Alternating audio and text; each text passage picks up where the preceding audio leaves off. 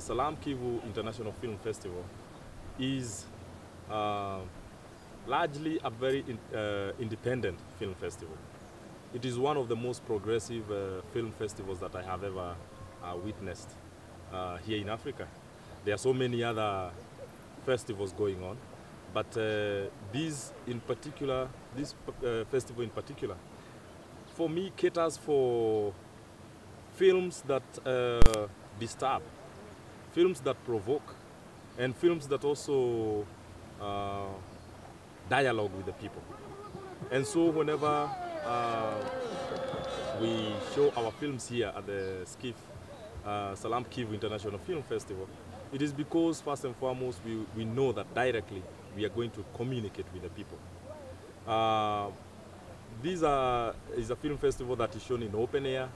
It is a film festival that is open to everybody. It is a film festival where you see policemen and survivors of rape sitting together and watching films together.